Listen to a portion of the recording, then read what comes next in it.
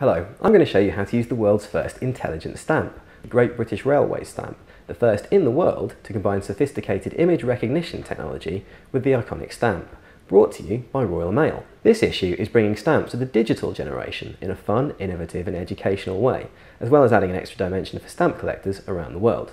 The technology will then be used in selected future stamp issues to mark the evolution of stamps into the 21st century. Using the technology is really simple. First of all, you need the software to read the stamp. On your smartphone, go to the App Store and search for the Geneo application. Geneo is free of charge and you can easily download it to your phone just like any other app. Once you've downloaded it onto your phone, open Geneo.